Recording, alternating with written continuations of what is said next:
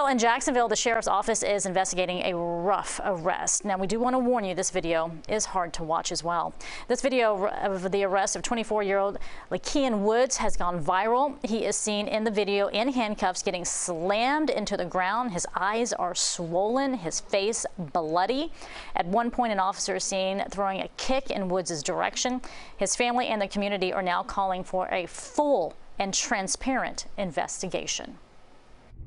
When I looked at that picture of my son, I felt like the lady of Emmett Till's mother when she seen her son, and he was unrecognizable. And when I looked at that, that's how I felt when I seen my son.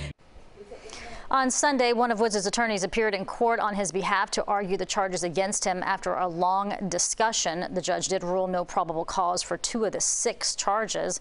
The mother's attorney also says they have not had the chance to sit down with JSO before they plan to do so.